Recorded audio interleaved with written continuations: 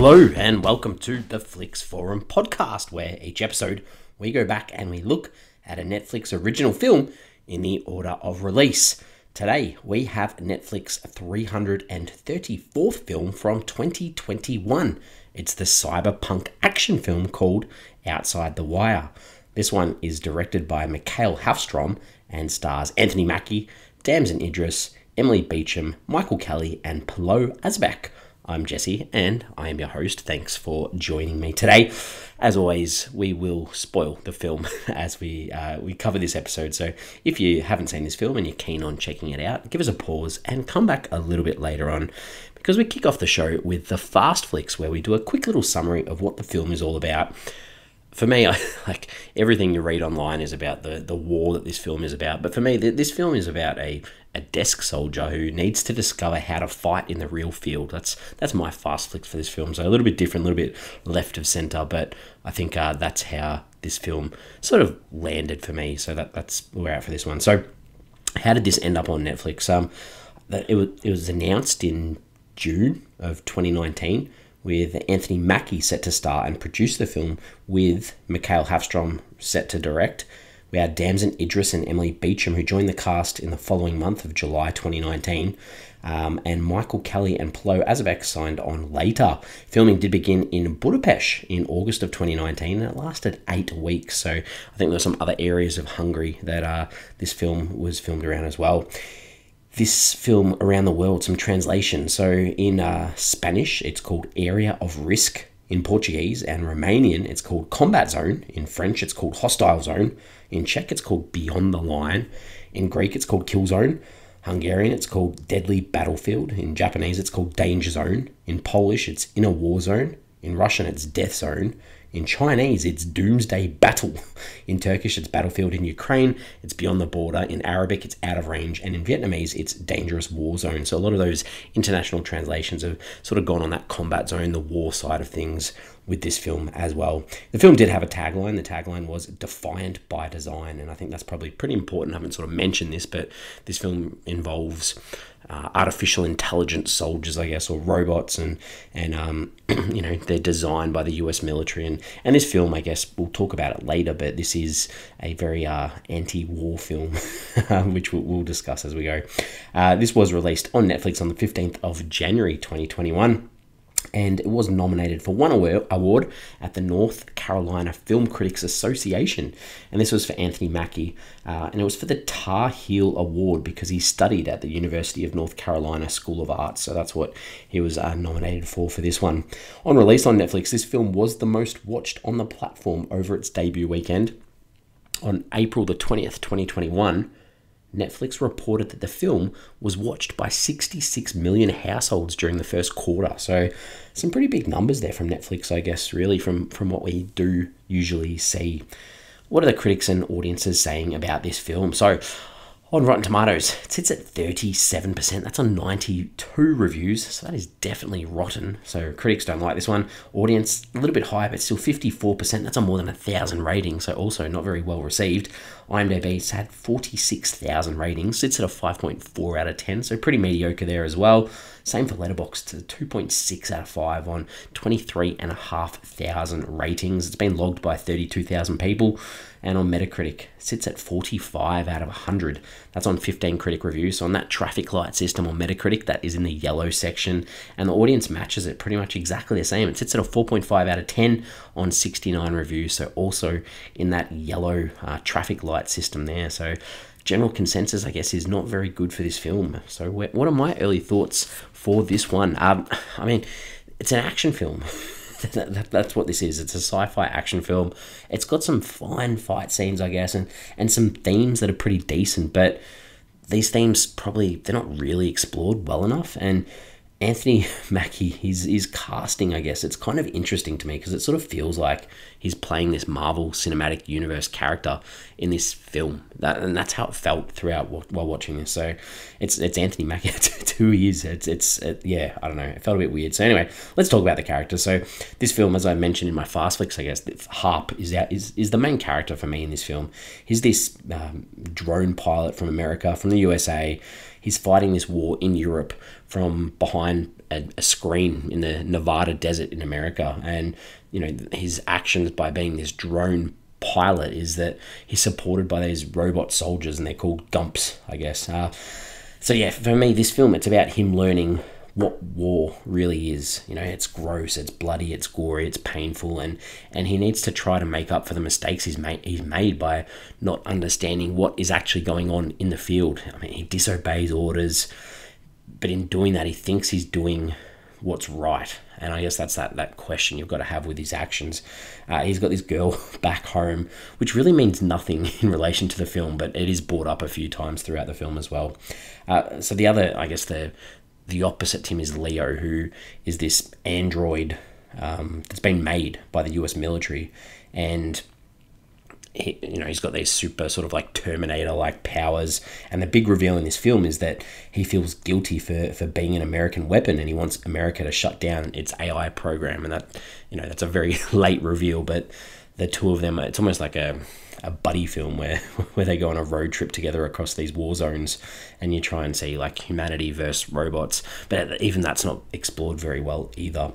The other sort of side characters we see throughout, we've got Sophia. She's this resistance fighter, and she runs this refugee camp, and she sort of pops up a few times just to help out and state that she doesn't like the way America goes about sort of interventionism and it's sort of, you know, placing itself in world conflict. Eckhart is this captain of the mission who is literally there to give orders, and Victor Koval is the villain, a Russian villain who's trying to hunt down these nuclear codes. I think he's in the film for a whole of 5 minutes, and he's one of the Greyjoys from Game of Thrones. I think that's where you'd recognise him from. The director, Mikael Hafstrom. It's 22 directing credits, quite a few. He's Swedish, so a lot of Swedish films, but has broken into Hollywood. He did that film 1408, the Stephen King adaptation. He's done the Escape Plan film, which had Arnold Schwarzenegger and Sylvester Stallone, and also that horror film, or the religious horror film, The Rite, with Anthony Hopkins. So done some work in his own right as well. The scenes. Let's talk about some scenes in this film. What do I enjoy? This one was hard. This one was hard to sort of identify because, yes, it's like an action film. It's one of those action films where it's either you talk about the set pieces and that's about it, really. So for me, there's this scene where there's these Ukrainian hostages, and Harp's trying to help them and rescue them and get them to safety. And that's not too bad, I guess, except for sort of the conclusion where he's got to actually shoot someone and kill someone to protect one of the civilians. And he has this freak out. That was a little bit lame. The other sort of the tension, the final scene with Harp and Leo, Harp enters this silo, and the tension there was really good as well. So I enjoyed that. But the things that I didn't really like, there's a few of them, I guess. So there's a moment with Leo and Harp, and they're in the car, and they're talking about Olivia, who's Harp's girlfriend back home in America. And, you know, Leo's asking if she's faithful, if he's faithful. They look at a photo of her. He talks about, you know, she's a hottie. I just felt like it wasn't needed for a film in 2021. Like, you take her character out of the film and it doesn't change Harp as a character. He's still a dedicated soldier that wants to do the right thing. You don't need this side story of him having someone back home. Harp has all these flashbacks and visions of him struggling in the field, and, you know, seeing people die, and you know, there's lines about, you know, emotions can lead to mistakes, and maybe humans aren't emotional enough. Like, these just didn't work for me. There's a scene, Sophia, I mentioned her before, she's the resistance fighter, and there's a moment where Harp is like at her base where she's got all these orphans, and he's watching these refugee kids play, and she comes over and she's like, how does it feel to see your work up close? Bombs destroyed their homes. And then she walks off on him like a mic drop almost. It was just not needed. It was lame. You could have just shown it through his eyes, the pain he was feeling. There's a scene with Leo and Harp, and Leo says to Harp, you know, now you see your work firsthand in the field. You know, the same sort of thing that Sophia's saying as well. It's like, yes, we get it. He's learning a lesson. He's learning a lesson throughout this film.